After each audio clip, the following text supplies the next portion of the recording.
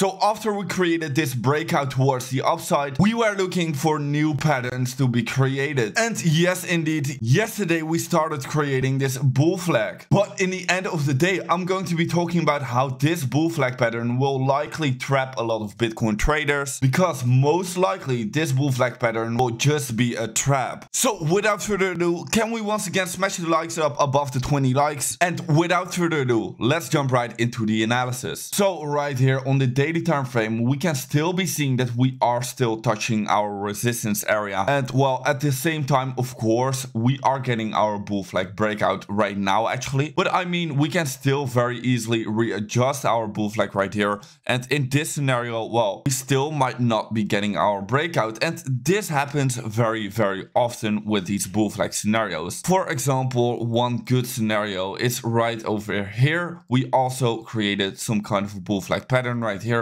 Yes, we did see our breakout, but in the end of the day, well, did we reach our targets right here? No, we did not reach our targets. And this happens very, very often for the Bitcoin price. We start developing some kind of a pattern in the very short term, but then we kind of ignore the pattern, or then we ignore the targets of the pattern and we start developing another pattern. So in that kind of scenario, we might be looking in towards maybe a symmetrical triangle right here being developed for the longer term. I just don't see right now this bull flag breaking out and actually reaching its targets all the way towards the 32k level. All right, it would be possible if we are going to be breaking this resistance level right here, but I just do not see it happening just right now because of our momentum indicators we are going to be talking about a little bit later in this video. So in the coming few days, I do think it is going to be more likely that we are actually going to be seeing some kind of dump happening instead of breaking this resistance level right here. So let's get exactly in the reasoning of why a dump is more likely actually than this breakout towards the upside of this bull flag right here. First of all, on the weekly time frame, well, we are still touching major resistance, and I know a lot of you all think that we have actually already broken this resistance right here.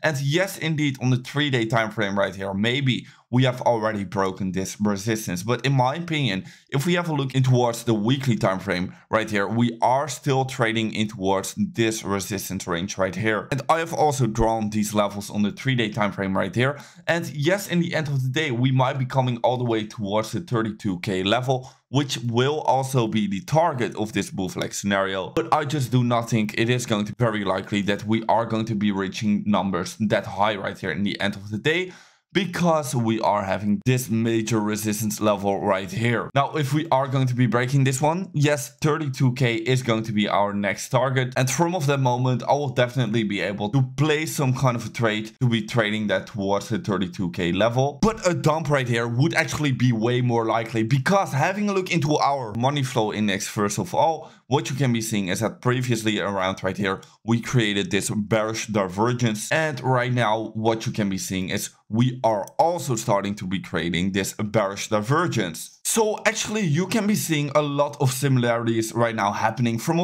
this pattern right here and from this one right. First of all, what you can be seeing is that right here, we created some kind of a rounding top that right after we saw this pump happening from where in the short term right here, we also created some kind of rounding top just a bit above this level right here. And once we broke this support level right here, then we saw this very big dump happening actually. And right now in the short term, we are creating the same exact market structure. We are creating some kind of a rounding top right here. We did see this pump right after happening right here, and in the very short term we are also consolidating. And both of the times we of course created this money flow index bearish divergence. So well, in this scenario we could very well also see this dump happening that we did create over here. And on the 3-day time frame as well, still having a look in towards our money flow index, you can see that on the 3-day time frame we are also starting to create this bearish divergence, which if you want to be having a look in towards the power of this money flow index,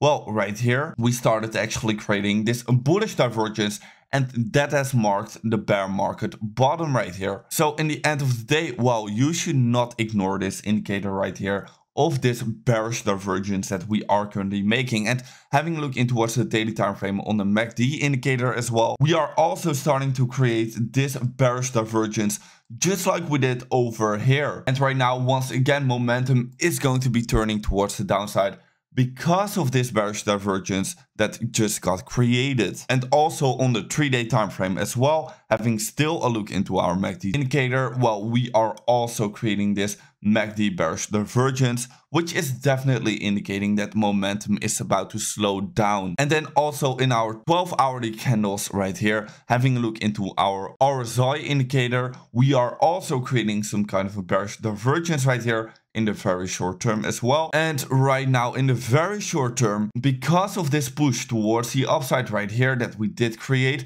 we might be creating some kind of a bearish divergence on the 4-hourly candles, or even on the 2-hourly candles right here, a great possibility as well, or maybe also even on this 1-hourly candle. So that is something to keep in mind. All right, and if we are going to be creating some kind of a weakening market structure on the 4-hourly time frame, well, then in the end of the day, it is all going to be indicating that we are actually going to be seeing some cool off in the Bitcoin price action right here. So yeah, all pretty much indicating that we are actually going to be seeing some kind of a rejection coming in from of this level right here. And in the case that we are actually going to be getting some kind of a rejection, well, then I'm going to be starting to look in towards this range back again for maybe some long positions from of that level once again, or maybe even looking in towards our CME gap getting filled all the way back towards the 28k level. So yeah, this is currently my game plan. I do not think it is a very good idea to be trading this bull flag right here. But if you do want to be staying up to date about every single market development, be sure to be following me on Twitter. And guys, with that being said, thank you guys for watching, and I'll see you in another update video tomorrow morning. And guys, bye bye.